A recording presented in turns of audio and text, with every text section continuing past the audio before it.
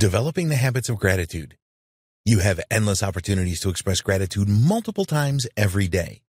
What makes it difficult for everyone is that negative thoughts in their minds can prevent them from being grateful. When you experience negative thoughts, there is a tendency for you to focus your attention on these and let negative emotions such as anger, fear, and anxiety take over your life. Of course, sometimes these emotions are helpful to us by protecting us from real danger, but often they are irrational. The trick here is not to let them dominate you so that they become the driving force in your life and what you will experience. In order to overcome this problem, you will need to put in some consistent effort to break negative patterns and introduce positive ones that will give you a new perspective on life. It is going to take time to do this. You wouldn't expect to go on a diet for a day and lose all of the weight you want and keep it off, would you? We are talking about long-term changes here. So, we are asking you to commit to these changes so that you can develop your attitude of gratitude. With regular practice, you can make the changes in your life that you need, and they will then form a new habit which you will then have on autopilot. Always remember that no matter what is going on around you, there is always a chance for you to express gratitude. Even when you are extremely frustrated and disappointed about a situation, you will be able to see a reason to be grateful in it. Once you accept this, then you are really on your way to an attitude of gratitude. Developing habits for gratitude. When you decide to change any routine or behavior, you must accept that it is going to take time and persistence to develop this into a brand new habit. Think back to when you first learned to drive a car. You had to focus on many different things to travel safely for a short distance. Now you can drive hundreds of miles without even thinking about it. When enough time has passed, the new behavior or routine just becomes something that you do automatically. By leading up to this, you will have to put in the effort and make some difficult transitions, and you will often need encouragement and support. Do not underestimate the effort and attention to detail that you will need to develop a gratitude habit. Think about the end result here. There are so many benefits to having an attitude of gratitude, and you can use this to drive you forward and put in that consistent effort. There's been a great deal of research on the subject of gratitude, and some of the most notable benefits of this are: you will be aware of the abundance that already exists in your life.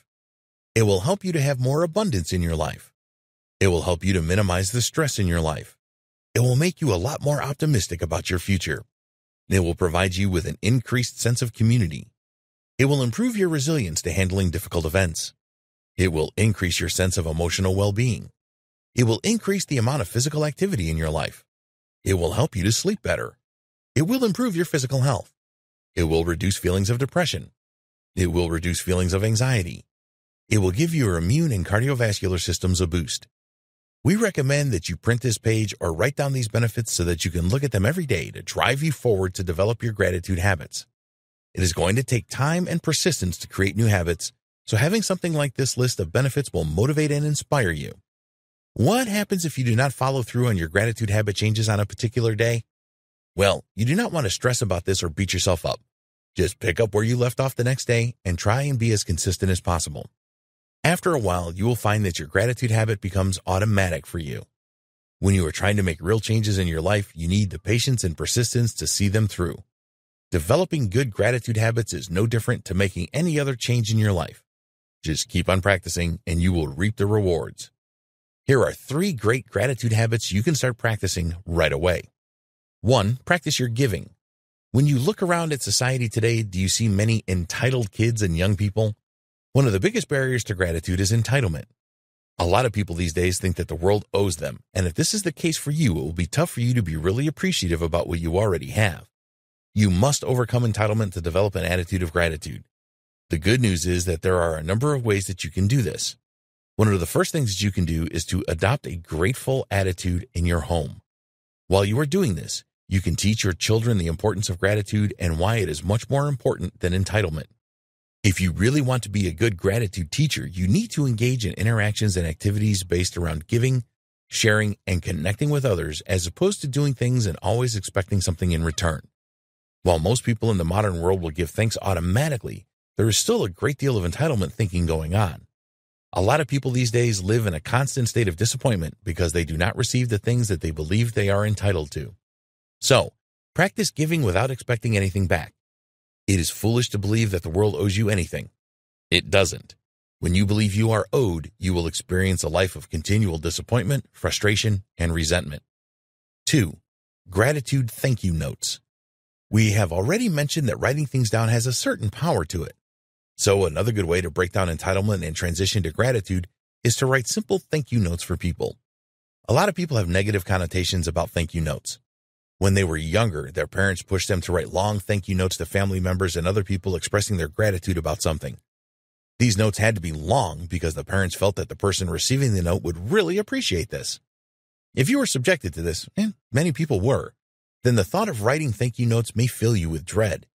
It can overwhelm you and you end up procrastinating and not writing the note at all. Feeling obligated to write these kinds of notes is not a good thing, and you need to change your thinking here.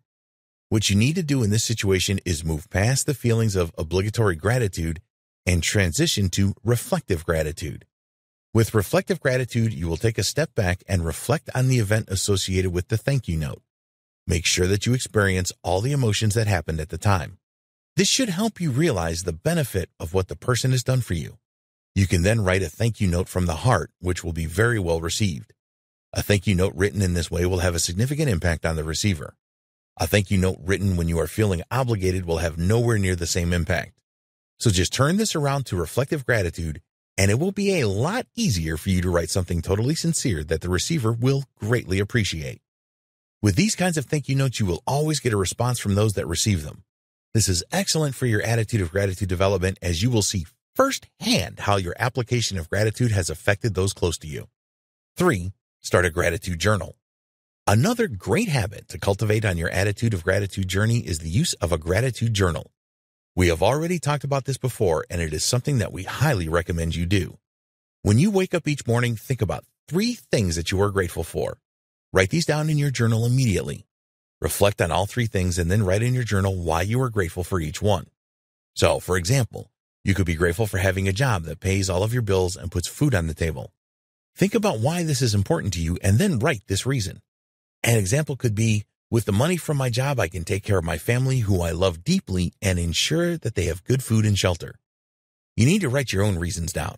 Everybody is different, and what is important to you may not be as important to someone else. So resist the temptation to go searching for examples online.